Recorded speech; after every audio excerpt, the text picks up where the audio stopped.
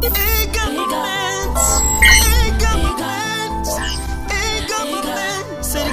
Mtandao,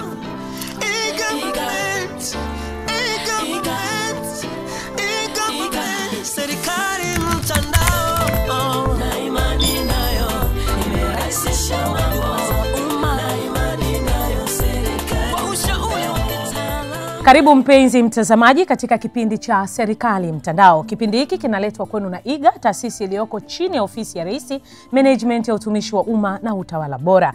Katika kipindi chetu cha leo tutakuwa na wakala wa vipimo WMA, ambapo tutaangalia ni jinsi gani mifumo ya TEHAMA ilivyoweza kurahisisha utendaji kazi. Lakini si hapo tu, tutaangalia ni kwa namna gani wanaweza kuwahudumia wananchi kwa kutumia gharama nafuu, kwa urahisi na kwa wakati ule ambao unahitajika. Katika kipindi hiki mpenzi mtazamaji, kama ilivyo ada, tuna sehemu kuu mbili. Sehemu ya kwanza tutaangalia makala ambayo umeandaliwa hapa studio, lakini sehemu ya pili ni sehemu ya maswali na majibu kutoka kwako wewe mtazamaji na kwangu mimi ndani ya studio. Mtangazaji wako ni mimi Coleta Raymond, lakini ndani ya studio kama ilivyo kawaida yangu leo tena nina wageni nimewaalika. Wageni hawa ni Moses Ezekiel Ntungi, huyu ni meneja wa mkoa wa Temeke ambaye ameketi mkono wa kuume kwangu, lakini mkono wa kushoto ni naye bwana Revocatus Kishimba, yeye ni mchambuzi wa mifumo ya kompyuta. Kabla tujaendelea, tupate tangazo.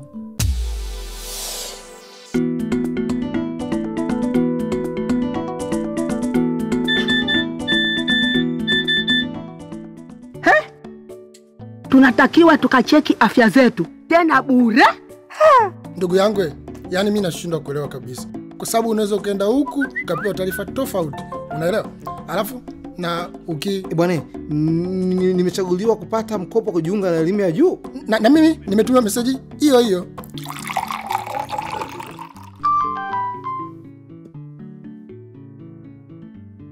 Wow, wife, bei petroli imeshuka. Na mimi umenitumia message hiyo hiyo. Kwa kutumia simu za mkononi, unaweza kutuma ujumbe kuhusu huduma mbalimbali za taasisi yako kwa wananchi wengi popote walipo nchini kwa wakati mmoja na kwa gharama nafuu. Jisajili kupitia Gov SMS ya Wakala ya Serikali Mtandao ili uunganishwe kwenye mfumo wa huduma ya ujumbe mfupi wa maandishi kwa simu za mkononi. E-Government, uwezeshaji wananchi kupitia TEHAMA. Baada ya kupata ujumbe mfupi mpenzi mtazamaji, sasa moja kwa moja nikupeleke kwenye makala ambayo tumekuandalia. Lakini nikuhabarishe tu, ndani ya makala hii utakwenda kuangalia ni jinsi gani TEHAMA ilivyoboresha utendaji kazi pamoja na utoaji wa huduma kwa wananchi, jinsi ulivyoweza kuimarika kupitia mifumo hii ya TEHAMA katika wakala hii ya vipimo. Kama una maswali yoyote baada ya kuangalia makala hii mpenzi mtazamaji, naomba utume maswali yako kupitia barua pepe yetu ya egovtz@ega.go.tz. Lakini pia unaweza kutuma ujumbe mfupi kupitia simu yako ya mkononi kwa namba zetu za 0744800295. Na kusisitiza tu usipige, naomba utume ujumbe wako mfupi kupitia barua pepe yetu ya egovtz@ega.go.tz. Lakini pia unaweza kutuma ujumbe wako mfupi kupitia simu yako ya mkononi kwa namba 0744800295. Karibu.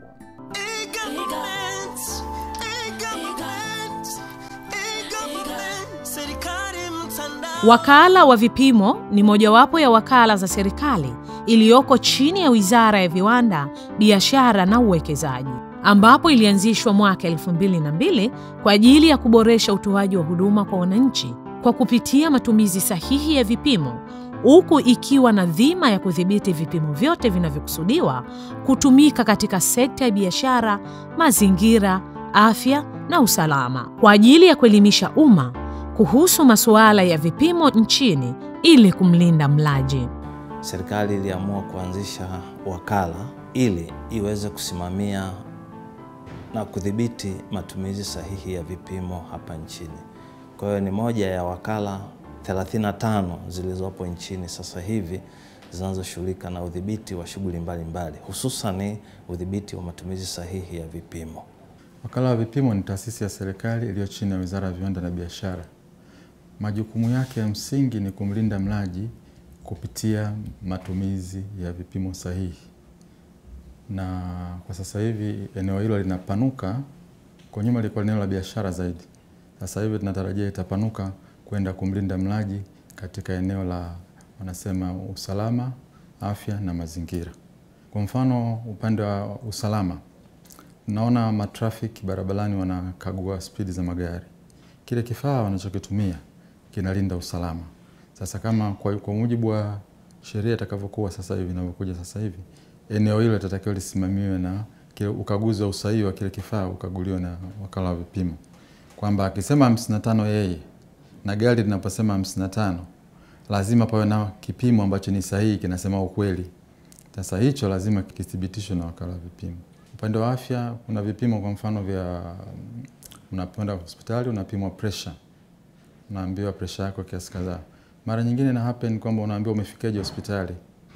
Inawezekana kweli uko unaumwa, lakini inawezekana vile kipimo sio sahihi. Kwa hiyo kile kipimo kitasimamiwa usahihi wake kukaguliwa na wakala wa vipimo.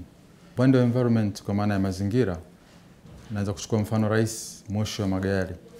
Kwa wenzetu huko kiasi cha moshi kinachokuwa kinaruhusiwa kutoka kwenye gari kinakuwa kinapimwa. Sasa kipimo kitakachokuwa kinapima kiasi cha moshi kwa mujibu wa sheria itakavyotakiwa kuwa, tutakiwa tukisimamia usahihi wake, isije zikatoa majibu ambayo sio sahihi. Vile vile wakala wa vipimo tuna jukumu la kutoa ushauri kwa maana ya watengenezaji wa mizani na vipimo mbalimbali, tunawapa ushauri wa jinsi ya kuweza kutengeneza. Vile vile waagizaji, mtu hatakiwi kuagiza tu kifaa anataka kuja kufanya biashara ya kuuza mizani, kuuza kipimo chochote. Ni vizuri akapata ushauri wa kwetu tuweze kumshauri anachokileta kiwe kitu chenye kinachokubalika kwa mujibu wa sheria. Lakini vile vile kumuelimisha mlaji katika kuepukana na matumizi yasiyo sahihi katika vipimo. Tunatoa elimu. Vile vile tunasimamia ukaguzi wa bidhaa zilizofungashwa, kuona kwamba ziko katika vipimo sahihi. Bidhaa hizo kwa mfano tunaangalia ujazo, tunaangalia uzito, tunaangalia urefu. Bidhaa zinazotengenezwa nchini na zinazoingizwa nchini, kuona kwamba walaji hawapunjwi kwa pesa zao sahihi wanazozitoa. Vile vile tuna jukumu la kuhakikisha standards, kwa maana hivi vipimo vyetu vinavyotumika kuhakiki vipimo vingine vya biashara viko sahihi kwa kuoanisha na vipimo vilivyo na accuracy ya juu. Kwa mfano kwa upande wetu hapa kwenye zoni ya kwetu kusini inapatikana South Africa. Kwa hiyo vipimo vyetu vinalinganishwa na vipimo vyenye hierarchy ya juu kwenye mtiririko vinavyotunzwa South Africa, na vingine hasa viko wanasema prototype iko Ufaransa. Lakini sasa siku hizo wameweka kwenye zones. Kuna maeneo kama South Africa tunaweza tukavifuatilia usahihi wake. Kilo moja ya Tanzania ilingana na kilo moja ya nchi nyingine. Lakini vile vile jukumu kuu la wakala ni kuona kwamba taifa la Tanzania linawakilishwa katika mataifa mengine ya kikanda na nje kuhusu matumizi sahihi ya vipimo. Ni kuona kwamba standards za vipimo zinalinganishwa na standards za kimataifa na nje ya kikanda, kuona kwamba vipimo vinavyotumika duniani ndivyo vinavyotumika hapa kuendana na standards za kimataifa. Katika kutekeleza jitihada za serikali mtandao hapa nchini, wakala wa vipimo wamechukua hatua mbalimbali katika kuhakikisha wameweka mifumo mbalimbali ya teknolojia ya habari na mawasiliano, yaani TEHAMA, katika kurahisisha utendaji kazi na kuwapatia wananchi huduma bora na kwa wakati. Tuna mifumo mikuu mitatu. Ya kwanza ni Sesivas, ambayo hii inatusaidia katika shughuli zetu za upimaji wa malori. Sisi tunahakiki malori ya mafuta na malori yanayobeba bidhaa mbalimbali ikiwemo mchanga. Mfumo huo unatumika pia katika kutoa stika za malori hayo pale yanapokuwa yameshahakikiwa, ili kuweza kujua lini anatakiwa tena yarudiwe kuhakikiwa, kwa sababu kwa taarifa hizo inasaidia kujua kama lori likipata labda ni ajali, vile vipimo vinakuwa vimebadilika, hivyo inatakiwa viweze kupimwa tena kwa kusaidiwa na mfumo wa Sesivas. Pia kuna mfumo unaitwa Taasisi.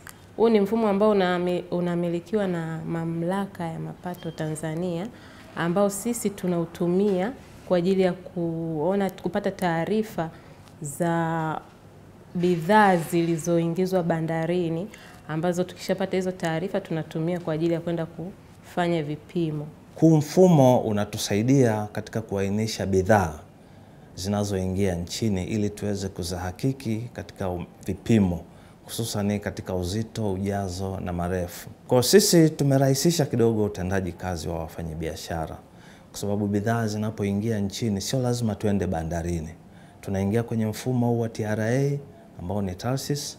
Katika mfumo ule tunaona bidhaa gani inakuja nchini. Tukishaona bidhaa inayokuja nchini, sisi tunawasiliana na muingizaji wa ile bidhaa. Tunamwambia kwamba bidhaa yako itaingia tarehe hii na tutakuja kuikagua kwenye yadi yako. Kwa hiyo sisi hatuendi bandarini. Hiyo imetusaidia kurahisisha utendaji kazi kule. Tunatumia mfumo unaitwa Lawson, yani HCMIS. Ni mfumo ambao umeandaliwa maalum kwa ajili ya kushughulikia taarifa za kiutumishi pamoja na mishahara. Umerahisisha kazi kwa asilimia kubwa sana. Tofauti na kipindi cha nyuma ilivyokuwa hapo awali, ni kwamba mfano unataka kupeleka taarifa ya kupandishwa cheo watumishi, wabadilishiwe mishahara, lazima uandae barua upeleke utumishi mwenyewe, wao ndo wakaifanya ile kazi. Lakini huu mfumo umeunganisha sehemu tatu, kwa maana ya wewe unayefanya ile kazi kama afisa, then utumishi pamoja na hazina. Kwamba mimi nitafanya action kwenye mfumo, mtu ambaye yuko utumishi kama approver wa vote yangu atapokea ile kazi, akiona iko sahihi ataiforward hazina kwa ajili hasa ya mabadiliko ya mishahara.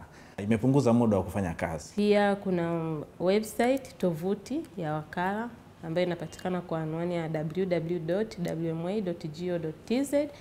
Ni tovuti ambayo inatusaidia kutoa taarifa mbalimbali kwa wananchi. Pia kwenye tovuti yetu tumeweka form mbalimbali ambazo wateja wetu wanaweza kujaza na kuziwasilisha kwa wakala wa vipimo bila kuweza kuja katika ofisi zetu kujaza fomu hizo. Taarifa mbalimbali za wakala wa vipimo zinapatikana kwenye tovuti hiyo. Na mfumo vingine unaita Epika, mambo ya watu wa accounts. Vile vile tunatumia, kama ninavyosema, unaturahisishia connectivity, ingawa sasa hivi bado hatujafika kutumia huo mfumo unavyotakiwa 100%. Tuko mbioni kwenye kuunganisha mikoa yetu yote tuweze kuwa connected ili tusirudie kama sasa hivi tunavyorudia. So kitu kinafanyika mkoani kule na kuja kukirudia tena makao makuu, duplication of work. Kwa hiyo tunataka kuondokana na hiyo kwa kuunganisha ofisi zetu, na wanaotaka tusaidia ni wenzetu waige. Sisi pia tunahusika, mbali na kupima vipimo, tunakagua pia bidhaa, kuhakikisha kwamba bidhaa zilizofungashwa zimefungashwa kwa usahihi. Sasa katika kurahisisha hili na kujua mizigo ambayo inaingia nchini inakaguliwa, tumeunganishwa kwenye mfumo wa Taasisi. Mfumo wa Taasisi wa TRA unaturahisishia sisi kuweza kuona mzigo ambao utaingia, ni mzigo wa aina gani, unaingia lini, unakwenda kwa nani, ili tuweze kwenda kukagua, kuwasiliana na yule mwagizaji kwamba wakati mzigo wako utakapofika tarehe, labda tuseme tarehe 2 mwezi Machi, wakaguzi watafika hapo tarehe 2 mwezi Machi ili kuweza kukagua kabla huo mzigo haujaingia sokoni. Kwa sababu unaweza ukakuta mzigo labda umeandikwa kilo 1, labda sio kilo 1. Kwa sisi jukumu letu kubwa ni kuhakikisha kwamba mlaji anapata bidhaa kulingana na thamani ya pesa ambayo ameitoa. Mifumo mingine inayotumika, kuna mfumo unaitwa OTMS, Online Task Management System. Ni mfumo unaotumika kwa watumishi wa wakala wa vipimo. Ni mfumo ambao watumishi hutuma taarifa zao za kila siku ambazo baadaye zinakuja kuhakikiwa pamoja na kuangalia kuwa kazi walizozifanya ni zile ambazo walipangiwa na zimetekelezeka kwa hatua gani. Mfumo huo pia unasaidia kujua performance ya mtumishi. Uwepo wa mifumo hii umekuwa na manufaa makubwa sana kwa serikali na wananchi, na hasa katika kumrahisishia mwananchi kupata huduma kwa wakati na kwa gharama nafuu. Na manufaa makubwa sana kwa serikali na kwa wananchi kwa ujumla.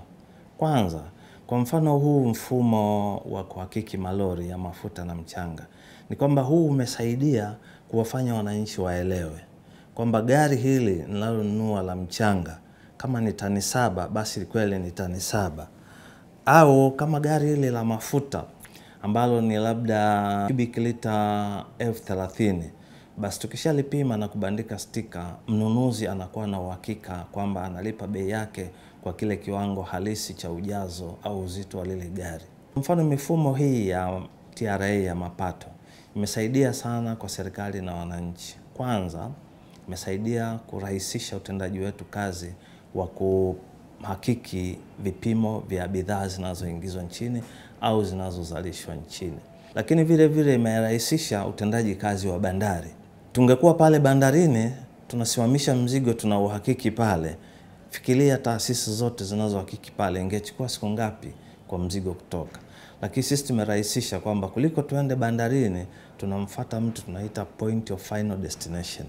Kule mzigo unakokwenda, sisi tunakwenda tunaukagua, tunauhakiki na tunamwambia sasa ingiza sokoni uuzwe.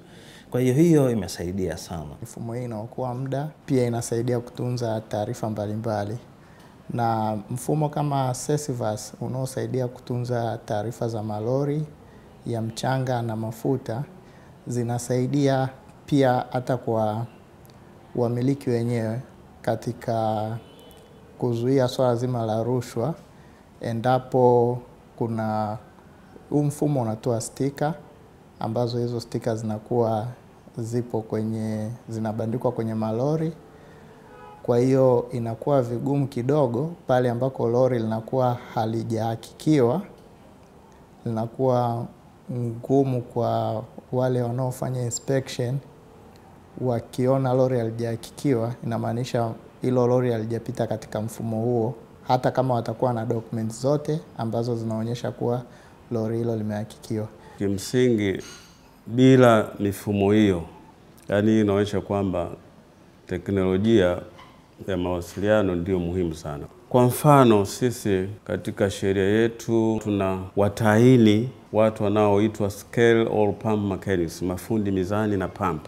Mtu yuko Rukwa, unamwambia ajaze fomu au aangalie sifa zozote zinazotakiwa ili aingie huko.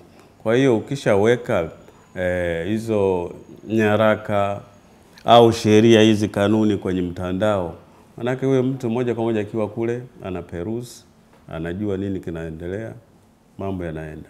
Kwa ujumla inarahisisha utendaji wa kazi, sababu yule kule litakiwa aje hapa atalipia nauli, lakini atakuwa sasa hivi amepunguza hilo gharama na akafanya majukumu mengine ya ujenzi wa taifa. Katika upimaji wa bidhaa zinazoingia nchini, of course inaweza zikaja labda container 40. Tunachukua sample labda kutoka katika kila container moja kwa kiasi fulani na zinapigiwa mahesabu. Hayo mahesabu tumeyatengenezea mfumo ambao tukishapima mara baada ya kumaliza upimaji na kuweka zile data kwenye kompyuta, hapo mwagizaji anapata matokeo yake kwamba huu mzigo umepasi, ingiza sokoni, mzigo umefeli, haustahili kuingizwa, mzigo huu unatakiwa uribeg kabla ya kwenda kupeleka madukani. Kwa sababu kuna wakati tulipata bidhaa fulani ambazo kwenye mfuko imeandikwa kilo 25, lakini ukipima ni kilo 14.5. Kwa hiyo mzigo kama ule unamwambia either aribeg ama aandike kulingana na kile mlichokiona kwenye ule mfuko. Kwa sababu ule mfumo umeturahisishia kwa sababu matokeo ni hapo hapo. Hayasubiri tena wiki moja, 3 au ngapi. Ni hapo hapo baada ya upimaji anapata matokeo yake. Either anapata certificate ama anaambiwa huo mzigo usiingize sokoni. Pia mfumo huu tunautumia na viwandani. Kwa sababu pia viwandani bidhaa zinazozalishwa lazima tuzikague kuonyesha kuona kama zimepakiwa kulingana na vile ambavyo wamedeclare kwenye hizo chupa ama kwenye packet ama nini. Wakati mwingine unaweza kwenda kiwandani unapima, unakuta yule mtu ameandika labda ni kilo 1. Kumbe anaweka kilo 1 na gramu 100. Anashangaa, mbona malighafi hii ni labda inatakiwa kutengeneza labda tani kadhaa. Kumbe vile vipimo vinakuwa vimempoteza. Kwa hiyo pia lazima tupite kwenye viwanda kuhakikisha kwamba bidhaa tunazozalisha zinazalishwa kwa usahihi, zinafungwa kwa usahihi, na pia tukumbuke kwamba bidhaa hizo pia wakati tunapeleka nje. Ukipeleka nje kama umepeleka bidhaa ambazo hazifikii ujazo ama uzito, tutapoteza soko pia. Kwa hiyo pia lazima tusimamie hilo kuhakikisha kwamba tunafanya biashara sahihi. Unapokuwa na mtandao, maana yake unapunguza kuwa na ile wanasema mahusiano na binadamu. Unakutana kwa mfano ya application, badala ya mtu kuja kuomba form umwambie shilingi 10,000, utafute kidogo cha juu cha kwako, straight anaenda kudownload kwenye. Kwa hiyo unaondoa ile vipingamizi vya namna hii. Unapotumia mifumo haina ile kuficha, haina siri, ina uwazi mkubwa, kwa sababu na sisi hata sheria yetu inasema hivi, unapopimiwa bidhaa lazima upimiwe kwa uwazi. na mimi ninapokupa matokeo yako lazima nikuonyeshe nimepima namna gani, mfumo huu niliotumia kwanza faida yake ni nini na unafanyaje kazi. Kwa hiyo hapo penye uwazi mara nyingi rushwa huwa inapotea, inapunguza udanganyifu na mambo yanayosema ya kificho ficho ambayo yanaweza kutusababishia hasara na kupoteza masoko ndani na nje. Tunapoelekea kwenye Tanzania ya viwanda, uwazi unatakikana sana na usahihi wa vitu tunavyovifanya. Ukija kwenye swala la huduma kwa haraka, maana yake sasa efficiency na huduma tarajiwa inatolewa kwa haraka. Kwa mfano hata swala la mfumo wa mishahara. Zamani mpaka mtu aandike barua huko, upeleke utumishi, ifike kule, ikae mtu, tegemea mtu kwenye deski, pengine kuna activity fulani wanafanya haiwezi kufanya. Lakini sasa hivi on the spot unajaza form, kwa maana kupitia kwenye mtandao, mshahara wa mtu amepandisha cheo, ambadilisha. Ukijaza within a month una uhakika kwamba watakuwa washaifanyia kazi. Na majibu yako yasharudi outright, uhitaji kuletewa barua. Utaona pale imeshakuwa approved. Kwa hiyo kuna ile interface ya mnaonana na shughuli zinakwenda kirahisi. Kwa hiyo zinapunguza urasimu, gharama za kusema ufuatiliaji, muda na vitu kama hivi. Kiacha resources nyingine kwa maana ya fedha na kutumia watu wengi kwenye maeneo ambayo ungeweza kutumia mtu mmoja. Umetusaidia kutunza kumbukumbu za watumishi kwa electronics, ndivyo tofauti na ilivyo kawaida kwamba nyaraka zinapatikana sawa kwenye majarada, lakini na kwenye mfumo pia kunakuwa na taarifa za kila mtumishi kwa ajili ya kumsaidia pale kunapokuwa na kufanya mabadiliko mbalimbali hasa kwenye mishahara. Kwa maoni yangu mimi nadhani mifumo hasa kwenye utendaji katika kazi za serikali inasaidia sana kuepusha vitu vingi, urasimu na muda pia. Mifumo hii pia inasaidia katika kulinda maslahi ya mtumishi. Kwa mfano mfumo wa Lawson ambao unatumiwa na maafisa rasilimali watu, pale ambako mtumishi anaweza akana malalamiko yote kuhusu mishahara yake, labda kuna malimbikizo ya madeni, basi afisa rasilimali watu itakuwa ni rahisi kwake kufahamu kama kweli wa mtumishi ana madeni, malimbikizo yoyote au hana. Tofauti na tungesema kutumia tu mafiles, isingekuwa rahisi. Kingine ilichosaidia kwa mfano hii mifumo ya Lawson imeharakisha sana utendaji kazi wa kupata taarifa sahihi za watumishi wa serikali. Kwa hiyo hii mifumo imesaidia kuongeza tija serikalini na kuongeza tija katika utendaji wa wakala wa vipimo. Wakala wa vipimo wamekuwa wakishirikiana na IGA katika nyanja mbalimbali za teknolojia ya habari na mawasiliano, ikiwemo kutoa ushauri katika masuala ya TEHAMA na kuhakikisha upatikanaji mzuri wa huduma kwa jamii kwa njia ya kimtandao. Wakala wa vipimo kwa nature ya kazi zake ina uwanja mpana sana wa kufanya kazi. Maana inakwenda kuwagusa wananchi mpaka vijijini kila mahali.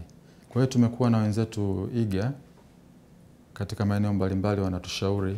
Kwa mfano sasa tuna changamoto ya makusanyo ya jinsi ya kuweza kukusanya fedha zetu, ada ndogo ndogo tunazofanya kwa biashara huko. Kuondokana na ile riski ya mtu kuvamiwa au nini, tukawa tunataka kuingia kwenye mfumo ambao tutatumia wenzetu wa Max Malipo. Lakini kiutaratibu lazima wenzetu wa IGA watusaidie kitaalam katika kusmoothen ile process na kuhakikisha serikali kwa maana ya taasisi yetu ambayo chini ya serikali inaingia kwenye process hiyo kwa usahihi na kwa uhakika. Kwa sababu maeneo mengine msipoangalia kwa sababu hatuna taaluma ile, mnaweza mkajikuta mmeingia kwenye mikataba ambayo haifai. Kiacha ya masuala ya ushauri kwenye maeneo ya kutengeneza miundo, vile vile tunawaeleza shughuli zetu, wao wanataka kutushauri sasa. Kwenye eneo hili ni vyema mkafanya hivi, kwenye eneo hili mfanye. Kuna mambo ambayo kidogo tumeanza muda mrefu, tumeanza nao ambayo wanajaribu kuona maeneo gani wanaweza kutusaidia kwa nature ya kazi zetu tunazozifanya. Kurahisisha huduma, kuweka wanasema transparency, uwazi na ufanisi. Badala ya kumsumbua, kwa mfano sasa hivi tumeweka kwenye website watu wanaomba application za kutaka kupewa mafundi mizani au fundi pam. Badala ya kuja ofisini za download tu kwenye website, akapata form akajaza akaileta. Kwa hiyo akapata majibu yake kupitia mtandao. Sasa hii miundombinu providers wetu wa sasa hivi ni IGA na ndio wanaisimamia. Sisi ni moja ya taasisi ambazo ziko mstari wa mbele sana katika kushirikiana na IGA. Kwanza sisi tunaingiza takwimu zetu katika disaster recovery, risk recovery system ya IGA. Yaani tunahakikisha kwamba zinaingia huko ili ziweze kuhakikiwa na tuweze kuwa na uhakika kwamba ziko safe. Lakini vile vile sisi tumeingia katika mitandao ya serikali ya mifumo ya emails ili kuweza kurahisisha utekelezaji wetu. Na vile vile karibuni takwimu zetu nyingi au mifumo yetu mingi lazima tuhakikishe kwamba inaendana na IGA. Hivi karibuni tumehuisha tovuti yetu na Wakala wa Serikali Mtandao ndio ilitumika kututengenezea tovuti yetu. Kwa hiyo utaona kwamba Wakala wa Vipimo imekuwa ikishirikiana bega kwa bega na IGA katika kutekeleza majukumu yake. Pia Wakala wa Vipimo ni kati ya taasisi 72 zilizounganishwa kwenye mfumo wa mawasiliano serikalini GovNet ambao unaratibiwa na Wakala ya Serikali Mtandao. Vile vile Wakala wa Vipimo imeunganishwa kwenye mfumo wa simu mtandao IP phones ambao kwa kweli umeturahisishia mawasiliano na pia umepunguza gharama za mawasiliano. IGA ni kama mkono wetu wa kulia wa kusimamia masuala haya ya TEHAMA serikalini. Wao ndio kwanza wanaoangalia mifumo yote kabla haijasimikwa, lazima iende kwao, waipitie, waithibitishe kwamba mfumo huu ukiwekwa katika mahali hapa unaweza ukasomeana na mifumo mingine iliyoko serikalini. Lakini pia ukinunua mfumo huu ni kwamba hakuna tena mwingine kwenye serikali ambao anao, kwa sababu kama anao watasema afadhali tutumie ule, tu upgrade ule au tuupanue ili na wewe uweze kutumia badala ya kununua mpya. Kwa hivyo uwepo wa IGA pia unapunguza gharama kwa uendeshaji katika serikali, lakini pia inasaidia katika kuweka mifumo ambayo inasomeana na kupunguza ile manunuzi horela ya mifumo. Kwa sababu utakuta wizara hii inataka mfumo huu, wizara hii inataka mfumo huu, wizara hii inataka mfumo huu, lakini uwepo wa IGA unasaidia kufanya mifumo hii inayonunuliwa kwanza iwe unanunua ile ya muhimu tu, lakini pia ile ambayo inaweza kusomeana. Kitu kikuu ambacho wananchi wategemea ni kwamba wategemee kupata huduma kwa haraka na ufanisi mkubwa. Ukishatumia hii mifumo ya TEHAMA inakurahisishia utendaji kazi wako. Kwa hiyo na sisi kwa sababu tunaitumia hiyo, wananchi na serikali kwa ujumla wategemee kupata huduma zetu kwa urahisi na uharaka. Lakini vile vile wananchi wategemee ukuaji wa uchumi kwa haraka iwezekanavyo. Kwa sababu sisi tunahakiki vipimo. Kwa mfano mkulima, sisi tunahakikisha kwamba mkulima hapunjwi mazao yake. Kwa hiyo kama mkulima hapunjwi mazao yake kwa matumizi sahihi ya vipimo, ina maana mkulima atauza bidhaa zake kwa bei halisia. Kwa hiyo mkulima kipato chake kitaongezeka. Kipato cha mkulima kikiongezeka, ina maana maisha ya Watanzania yataongezeka. Lakini sio hilo tu. Sasa hivi katika hii serikali ya awamu ya 5 ya viwanda, mkulima akipata kipato chake halisia, ina maana ataongeza uzalishaji wa mazao ya kilimo. Atakapoongeza uzalishaji wa mazao ya kilimo, ina maana viwanda vyetu ambavyo vingi ni vya usindikaji wa bidhaa za kilimo vitapata bidhaa malighafi ya kuzalisha viwandani. Kwa hiyo uchumi wa viwanda nao utakuwa. Na uchumi wa viwanda ukikua, ina maana ajira nayo itaongezeka. Ajira ikiongezeka, ina maana kipato cha mwananchi mmoja mmoja na cha serikali kitaongezeka. Kwa maana hiyo, Wakala wa Vipimo ina jukumu kubwa sana katika kukuza uchumi wa nchi na kukuza uchumi wa mwananchi mmoja mmoja, hususa wakulima ambao walio wengi wako vijijini.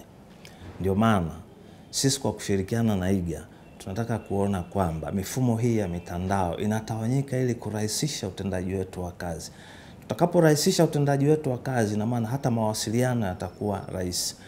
Mawasiliano yakiwa rahisi, takwimu tutakazozipata kutoka mikoani kwamba wakulima wamesaidiwa hivi, zitatusaidia kuongeza ufanisi. Tumeboresha sasa hizi miundombinu shirikishi. Kwa tuna government data centers, mahali ambapo mifumo ya serikali, mifumo mikubwa ile inaweza ikakaa kwa uhakika. Ile mambo ya kwamba mifumo huko chini haupatikani nini, ya. tuna government network, yani miundombinu ambao unaunganisha taasisi za serikali. Kwa hiyo taasisi zinaweza zikafanya nini? Zika exchange information. Lakini ukija kwenye mifumo shirikishi, napo pia kuna applications au mifumo mbalimbali ambayo imefanyiwa kazi na taasisi mbalimbali. Tukiangalia mambo ya revenue, tukiangalia mambo ya bills, tukiangalia taasisi mbalimbali zinavyotoa huduma zake, unaweza ukaona kwamba kuna huduma mbalimbali sasa hivi zimerahisishwa, ulipaji huduma kwa simu. Yote hiyo ni matumizi sahihi ya TEHAMA au e-government katika kurahisisha utoaji wa huduma.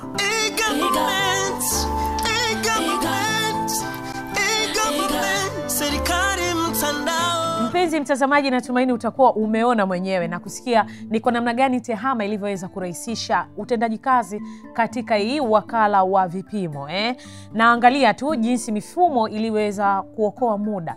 Kama wangelikuwa wanatumia mbinu zile za zamani katika utendaji kazi wao, ndugu yangu, kazi zingekuwa zimejaa nyingi sana. Lakini kwa sababu sasa hivi tunakwenda kiteknolojia zaidi, tunaenda kitehama zaidi, ndio maana utendaji kazi wao umeweza kurahisishika vizuri zaidi. Sasa moja kwa moja ni kukaribishe katika majadiliano yetu, ambapo hii ndio sehemu ya pili ya kipindi chetu cha Serikali Mtandao. Labda nije kwenu moja kwa moja. Mimi nimeyasikia mengi kupitia hii makala ambayo tumeitazama, lakini nataka nifahamu kabisa hii wakala wa vipimo, majukumu yake hasa ni yapi? Labda nianze na Bwana Mtungi, karibu. Asante mtangazaji. Wakala wa vipimo majukumu yake niseme tu kwamba kubwa sana ni kumlinda mlaji kupitia vipimo. Vipimo hivyo viwe sahihi. Ukija sasa katika kunyambulisha, maana yake ni kwamba vipimo sasa ni kwamba utavikuta katika maeneo makubwa mawili. Kwenye upande wa biashara, lakini pia katika upande wa maamuzi. Kwenye upande wa biashara ni pale ambapo watu wanabadilishana bidhaa.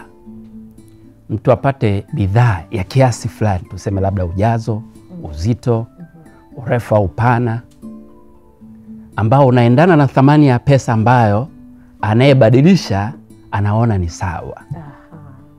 Kwa hiyo wakala anakaa katikati kuhakikisha kwamba kipimo kinachotumika kiko sahihi. Asante sana. Sasa nina swali lingine. Wakati huo ni kukumbusha wewe mtazamaji ambaye unaangalia kipindi hiki, ni kukumbushe tu kama una maswali yoyote, utume ujumbe wako mfupi kupitia barua pepe yetu ya egovtz@ega.go.tz, lakini pia unaweza kutuma maswali yako kupitia simu ya mkononi ya namba yetu 0744800295.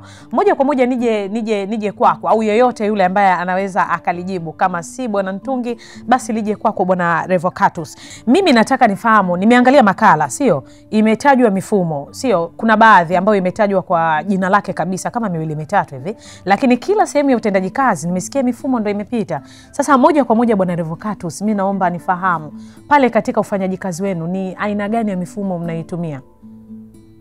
Okay, nashukuru. Karibu. Katika ufanyaji kazi wetu tunatumia mifumo haswa katika kuhifadhi taarifa. Kwa mfano sisi tupo wakala wa vipimo ipo katika mikoa yote Tanzania. Kuna utendaji kazi unaofanyika kule. Kila siku kuna kuhakiki vipimo. Taarifa zile zinatumwa kwa kupitia mifumo yetu kuja makao makuu ili kuweza kujua kwa ujumla Tanzania yetu vipimo ambavyo viko sahihi pamoja na watumiaji wa vipimo hivyo kwa lengo la kumlinda mlaji. Huo mfumo unaitwaje? Mfumo huo unaitwa Shakira.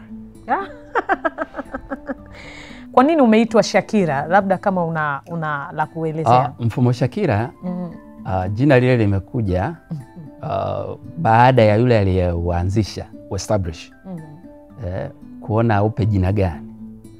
Akaamua kuupa jina Shakira ambalo ni jina la mtoto wake.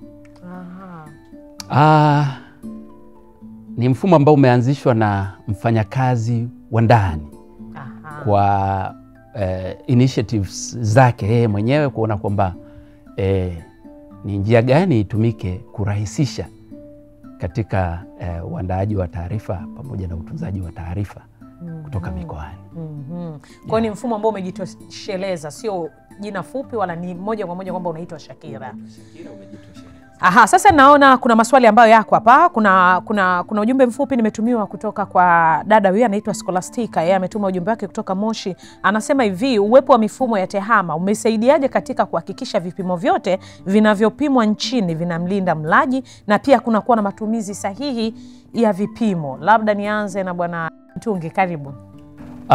Mifumo ya TEHAMA inatusaidia sana kwa sasa hivi, kwa maana ya kwamba ukianza tuna utunzaji wa taarifa kwa maana ya kanzidata.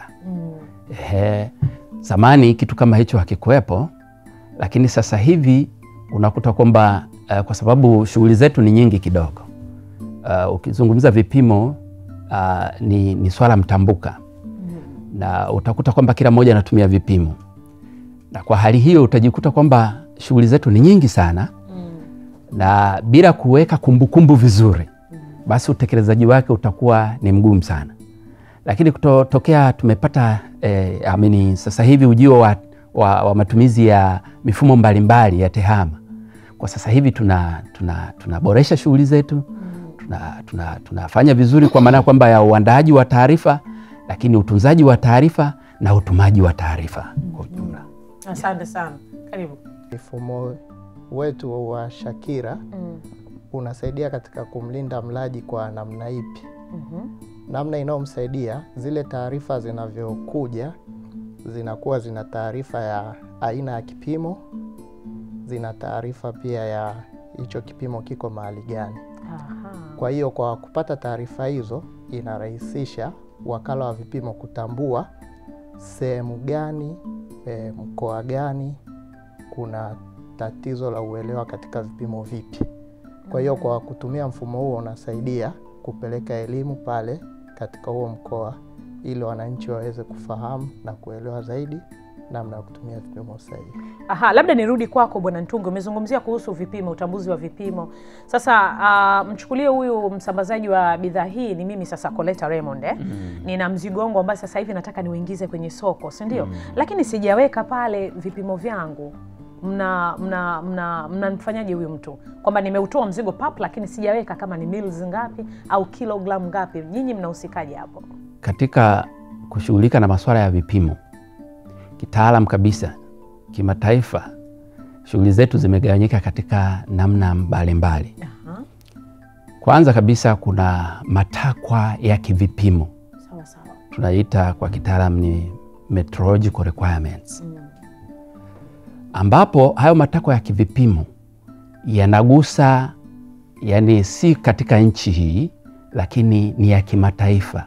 Kwamba hayo ni matakwa ambayo yanatolewa na shirika moja linaitwa WMA. Shirika lile linahusiana na masuala ya vipimo. Kwa hiyo yakitolewa yale inabidi kuyafuata kama yanavyotakiwa. Tutatunga sheria, tutaandaa mipango yetu, lakini kwa kufuata matakwa yale. Hiyo ni moja. Sehemu ya pili ni ya sheria inayohusiana na masuala ya vipimo. Sheria yenyewe itakuwa ni ya kwetu hapa nchini, inahusiana na masuala ya sheria ya vipimo. Kwa maana ya kwamba sheria ile itataka kwamba ukitaka bidhaa yako kuiuza ni lazima iwe na kitu fulani. Kwa mfano sasa umeandaa bidhaa zako, labda pengine umetengeneza kiwandani au wapi, tunakutaka utuambie hicho ulichokifungasha kwanza ni kitu gani? Wewe ni nani? Umekifungasha kwa uzito gani au kwa ujazo gani? Hivyo vitu tunatakiwa tuvifahamu. Ukituambia kwamba hii ni kilo labda 50, sisi kazi yetu sasa ni kuja kuhakikisha kwamba hiyo ni kilo 50. Hujaiandika kilo 50, tunajua ni kiasi gani hata ukituambia bei yake.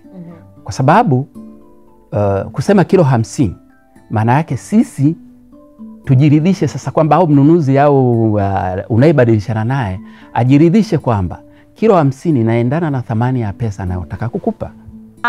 Hapa kuna swali lingine kutoka kwa Atopesile huyu. Anasema hivi, tunaomba mtuelezee ni kwa namna gani mnavyoshirikiana na taasisi zingine katika kuhakikisha mzigo unaoingia nchini umepimwa unavyostahili, huku mkihusisha mifumo ya TEHAMA mnayoitumia. Maana anataka afahamu zaidi kiundani. Labda nije kwako moja kwa moja. Karibu. Kwa namna gani tunavyoshirikiana na taasisi nyingine haswa katika bidhaa zilizofungashwa zinazoingishwa nchini. Tunashirikiana na Mamlaka ya Mapato Tanzania ambako tunatumia mfumo wao wa Taasisi. Katika mfumo huo tumepewa nafasi sisi wakala wa vipimo kuweza kupata taarifa ya bidhaa zote zinazoingia nchini, zile ambazo zimefungashwa. Kwa kupata taarifa hiyo inasaidia wakala wa vipimo kuelewa hizo bidhaa zinazotarajiwa kuingizwa nchini zinaingizwa na wafanyabiashara wa namna gani, ili kuanza kujiandaa katika kuzikagua.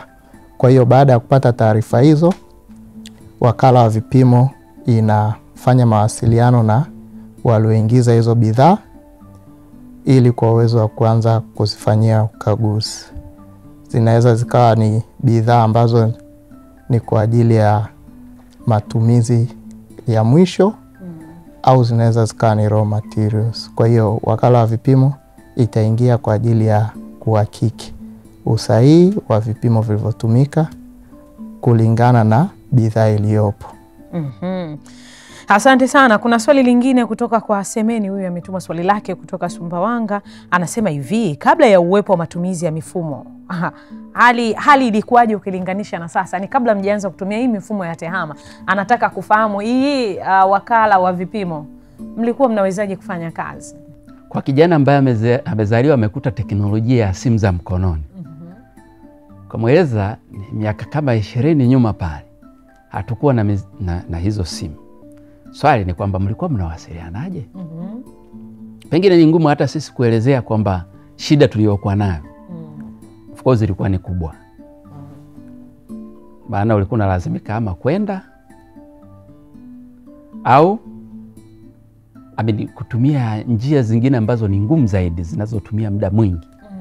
Kwa hiyo wakala wa vipimo kwa kutumia mifumo iliyopo kwa sasa hivi, kazi imekuwa rahisi, tunaifanya kwa uhakika, ufanisi na tija inaonekana, lakini pia naamini kabisa kwamba kuna ubora wa hali ya juu katika huduma zetu kwa ujumla. Kwa hiyo hali ni nzuri ukilinganisha na kule tulikotoka. Kwa mfano katika ukaguzi wa bidhaa zilizofungashwa. Zamani tulikuwa unakagua ile bidhaa huko kiwandani au bidhaa ile ambayo imetoka nje, kwa sababu unakuta bidhaa ni nyingi. Unafanya sampling na ile kazi ni ngumu, kuanza kufanya sampling ya bidhaa tofauti tofauti, alafu unapima. Ukishapima urekodi kila moja kwenye karatasi. Na mlikuwa mnapima kwa kutumia nini kwa kipindi hiko? Unapima tu kwa kutumia standard, yani kama ni mzani ambao ni wa klasi ya juu. Unatumia kupima ile bidhaa kuhakiki. Maana yake ni kwamba tunapopima kwa mfano kama bidhaa ile iliyofungashwa, unaangalia kwanza kifungashio kina ujazo, kina uzito kiasi gani, alafu baadaye unakuja kwa bidhaa iliyoko ndani, kwa maana kwamba net weight. Sasa kuna namna nyingi ya upimaji, nyingine ikiwemo pamoja na kutumia kutafuta uzito kwa kutumia masuala ya physics kwa ujumla, kwa mfano kama density. And then baadaye unakuja kudetermine mass ya ile product.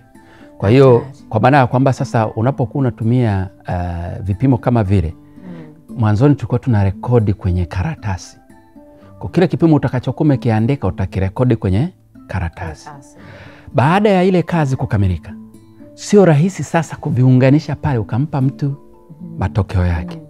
Lakini kwa kutumia TEHAMA sasa hivi tuna rekodi kwenye mfumo. Maana yake ni kwamba kila kila nitakachokuwa yani kila result, matokeo nitakayokuwa nayapata kutoka kwenye upimaji na yaingiza. Matokeo nayopata naingiza. Baada tu ya kumaliza kazi yangu na click just a single button, yani kifungo kimoja tu matokeo yanatoka pale. Nina printer yangu iko pale na print nampa matokeo yake. Haya, mpenzi mtazamaji, umemsikia mwenyewe Bwana Mtungi anavyokuhadithia kwa raha kabisa ni jinsi gani TEHAMA inavyoweza kurahisisha utendaji kazi. Karibu, endelea. Kwa hiyo utakuta kwamba kazi iliyokuwa inachukua labda siku 3 na pengine zaidi kutegemea na majukumu mengine ulionayo. Mteja nauliza ripoti yangu, subiri na kuletea. Sasa hivyo kitu kama hicho ni historia. Karibu Revocatus. Nashukuru. Kwa kweli kwa kipindi cha nyuma changamoto nyingine iliyokuwepo pia ni katika kumwelimisha mlaji. Kwa sababu kwa kipindi cha nyuma teknolojia haikuwepo, matumizi ya TEHAMA yalikuwa hayapo. Kwa hiyo kwa teknolojia za sasa hivi kwa kutumia TEHAMA hii inaleta tija kwa kumwelimisha mlaji. Tunatumia matangazo mbalimbali ya televisions. Tukumbuke pia kutumia television pia ni teknolojia. Kabisa. Ndio. Elimu mbalimbali zinatolewa kupitia vipindi vya radio na vinatolewa pia kwa kupitia tovuti ya Wakala wa Vipimo. Kumbe mna tovuti pia. Tovuti inajulikanaje? Tovuti yetu inapatikana kwa kutumia anwani ya www.wma.go.tz. Kwa hivyo kwa kutumia website hiyo kule kuna elimu zinazotolewa ambazo zinaweza zikamsaidia mlaji. Vile vile kwa TEHAMA hii, teknolojia ya habari na mawasiliano, tunaweza kupata maoni mbalimbali kwa njia ya simu ambayo yanaweza yakafanywa kazi kwa muda mfupi zaidi, tofauti na zamani mpaka mtu afunge safari atafute ofisi ya Wakala wa Vipimo ilipo atoe ushauri wake au maoni yake. Sasa hivi ni rahisi, anaweza akapiga simu akatoa maoni yake, anaweza akatuma barua pepe akatoa maoni yake. Umetaja namba. Sasa labda mtazamaji wetu ambaye sasa hivi anaangalia kipindi hiki cha Serikali Mtandao angependa kufahamu namba hizo ambazo yeye kama ana ushauri au ana malalamiko yoyote angeweza kuzitumia, si vibaya ungezitaja Bwana Revocatus. Anaweza akapiga namba zifuatazo kwa ajili ya kutoa maoni yake au ushauri kwa Wakala wa Vipimo.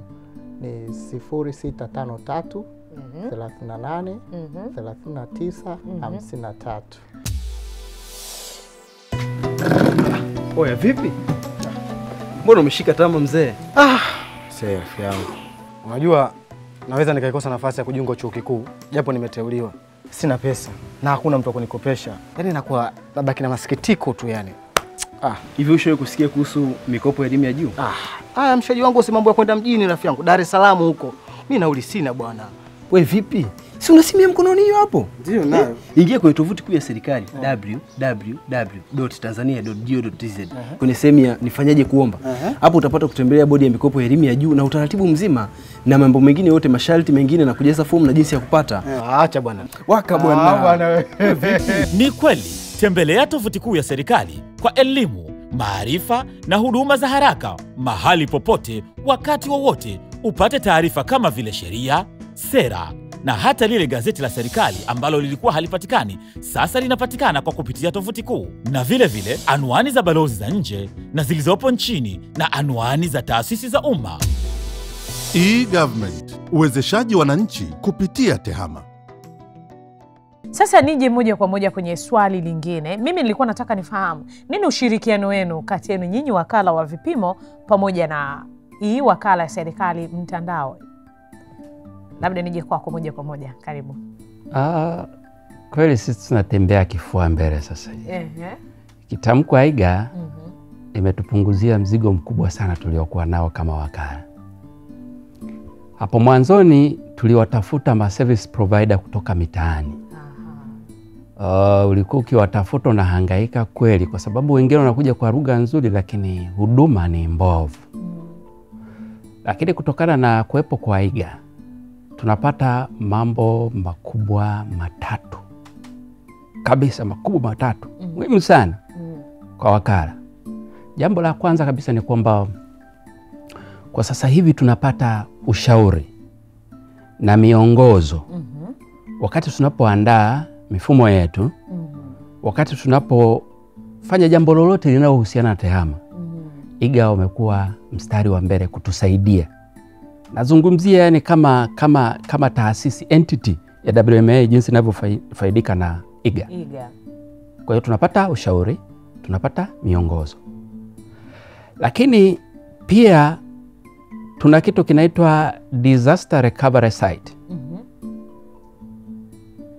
Ilitusumbua sana zaidi ya miaka, niseme labda zaidi ya miaka 2 au zaidi. Tunafikiria kwamba kwa sababu wakati mwingine tuna data ambazo ni sensitive kidogo, zinaweza zikaja zikahitajika hata baada ya miaka 2, 3, 4 mpaka 5 ijayo. Sasa tunazihifadhi wapi?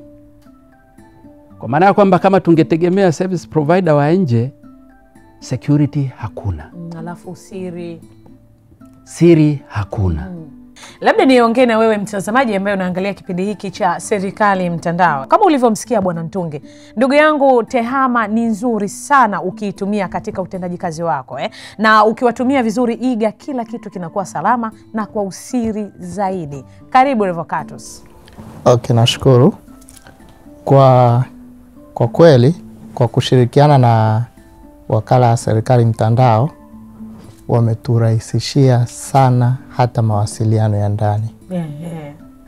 Kwa kutumia mfumo wa government mailing system ambao ni mfumo ulioanzishwa na Wakala wa Serikali Mtandao IGA, na sisi ni mmojawapo wa watumiaji wa mfumo huo.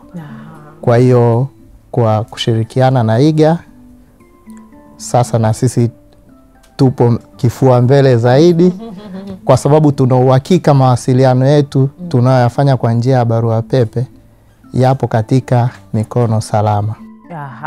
Asante sana. Mimi niwashukuru sana kwa kunipatia muda wenu kuwa nami ndani ya studio hii. Kwa kweli niwashukuru sana, mmeweza kukidhi haja ya maswali ya watazamaji wetu. Lakini pia ni kushukuru wewe mpenzi mtazamaji ambaye ulikuwa nami tangu mwanzo wa kipindi hiki hadi tunafikia mwisho. Nilikuwa na wakala wa vipimo. Wiki ijayo nitakuwa na kina nani? Jibu hili utalipata Jumanne ijayo, muda na wakati kama huu. Naitwa Coleta Raymond. Kwa heri. Mtandao mawasiliano serikalini imerahisisha mawasiliano serikalini. Teknolojia habari mawasiliano imewezesha vitu kuwa rahisi, kusimamia na kuratibu, kutoa msaada kiufundi.